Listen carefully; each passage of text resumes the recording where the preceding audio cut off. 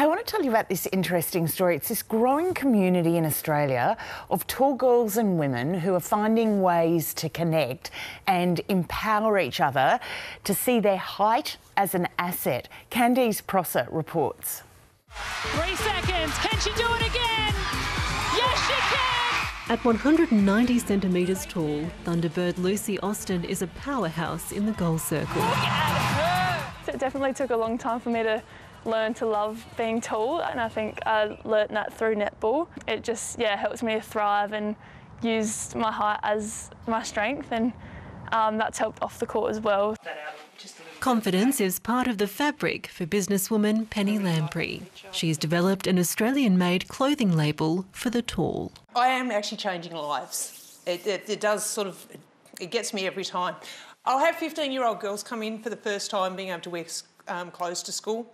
Mainstream clothes just do not fit us. Ms Lamprey has also started a Facebook page for tall women and encourages others to wear their height with pride.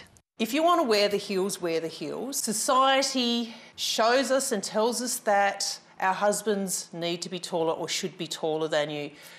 They're not always. They don't have to be. Standing out is something researcher and former model Shakira Onwuka embraces. I have to do a lot of public speaking. I have to command a room at some points, and it really does help being tall.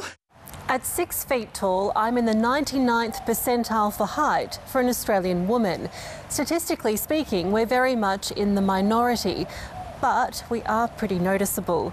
I'm certainly noticing a lot more tall women now than I ever did growing up. And for many young girls, that representation can be so important.